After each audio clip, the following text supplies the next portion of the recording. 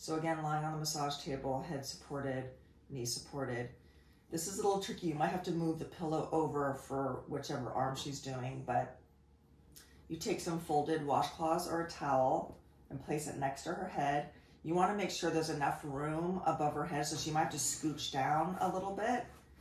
And she's gonna bend her elbow and extend her shoulder and have her hand flat on the towels. You might need to stop, like this is even a little hard for me. You might need to have a few more towels so that she can really flatten her hand. And you want to make sure she doesn't fall, have her elbow fall. And then she's supposed to press into the table. And the action is really her pulling her scapula down and pressing into the table for 10 seconds. And then release after 10 seconds. And then just move this a little bit away and place it down and press again for 10 seconds. And she keeps doing that until she doesn't have the leverage to push. At some point, it's going to be hard to push. And so then that's done.